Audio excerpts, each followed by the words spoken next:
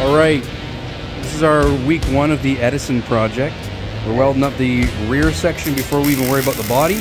This way we essentially have an independent system that could drive by itself. Thanks for your welding, Chris.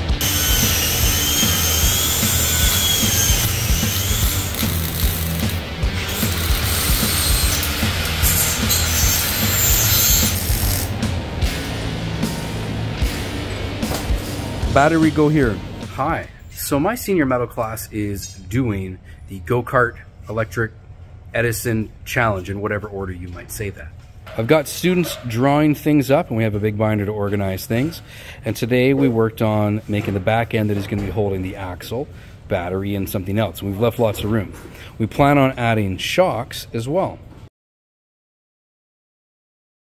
Shocks in the back are cool, but shocks in the front are cooler. We're sketching up ideas for how to do control arms and some kind of linkage and stuff and things so that this thing can go off-road. The front end is going to be similarly modeled after this old ATV frame, so kids can get an idea of geometry and how control arms, swing arms, I don't know, whatever these things are called, however those work. Every time we do a design on paper, our final ones are going to go into AutoCAD so that we can get our rough angles and figure things out, and plus another year we'll be able to see what we've done. Today we had students cut and weld up those pieces, and because we had them nicely drawn out, it took a lot of the guesswork out of doing it in real material. Our back end here, we're going to be having brackets. That's going to act basically like hinges to go to where you're going to be sitting here. This is going to leave room for the battery box and however we decide to hide this crazy mess of cables. This is set up the same way that I would do a live axle go-kart using pillow blocks directly clamped to the frame. All the live axle go-karts that I've done, we do a very similar setup. I like to do wheels that can bolt onto a hub, onto a keyed axle, but we use pillow blocks and that'll just attach to the frame. So that's why we did our design similar to that. Do what you know.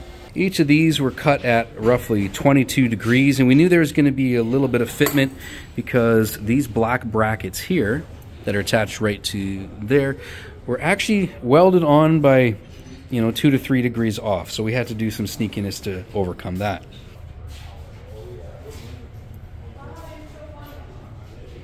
So we've got a big box of parts that we still have yet to worry about. We're just going to work on one section at a time of the go-kart system.